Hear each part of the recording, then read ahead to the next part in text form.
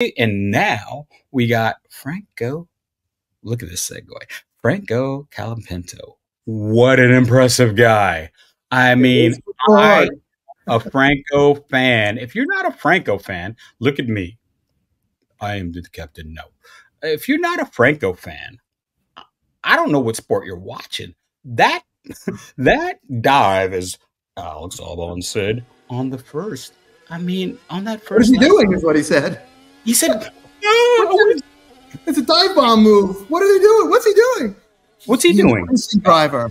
You haven't had one your whole career at Williams. You've been across the garage from the two worst drivers in the history of F1 in the last 5 years, Nicholas Latifi and our countryman Logan Sargent. Sorry.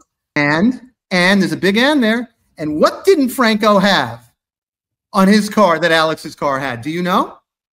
All the latest modifications. You're kidding.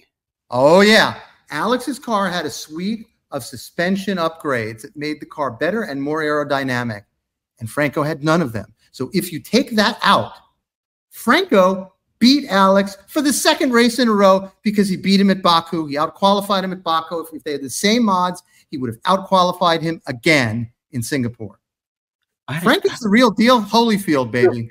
Yeah, he's the real deal. And I hear that they're leaning toward. Yeah, America F1. America F1. It's a golden run. America F1.